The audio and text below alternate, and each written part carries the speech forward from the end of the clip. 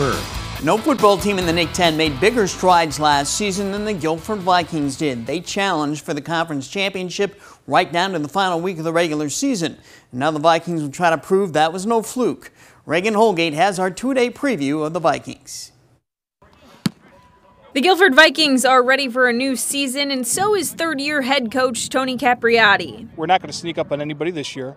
And secondly, it's the NIC-10. Somebody's going to, from that bottom part's going to jump up, and every week's a dogfight. The Vikings finished 7-3 last season with their first playoff appearance since 2013. They lost to Batavia in the first round. We coming out same energy, if not harder. We took them 2 losses. We're going to take that personally. I know I have one more year here, so I know I have to just hurry up, get back into the weight room and get other guys involved and be ready to build onto my senior year. They lost some key talent with the graduation of running back Javon Jones and lineman Gannon Buckner, but they have plenty of guys this year to fill in the holes. We got a whole team full of dogs. You know what I mean? It's a fresh start.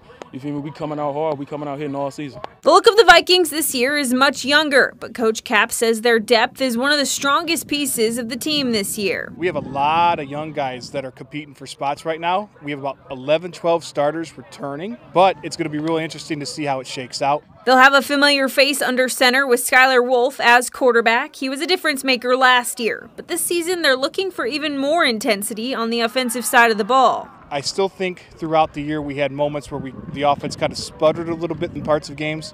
Seeing how fast we can adjust mid-game is going to be a big thing for us this year. Other key guys to watch this season will be wide receivers LaDamian Hoffman and Jaden Nguyen. Those are 2 guys with a lot of speed. Jayceon Scott is one of the senior linemen leading the squad now. This will be his 4th year starting at center. Me coming back as a senior, as a starting senior, and Michael Reynolds, we just like coming to bring the younger guys up to be at the same level that we can be and play as a team. Thanks to Reagan for that report. Now tomorrow on our 2-a-days, we're going to have the Oregon Hawks at 6 o'clock and the Harlem Huskies at 9 and 10.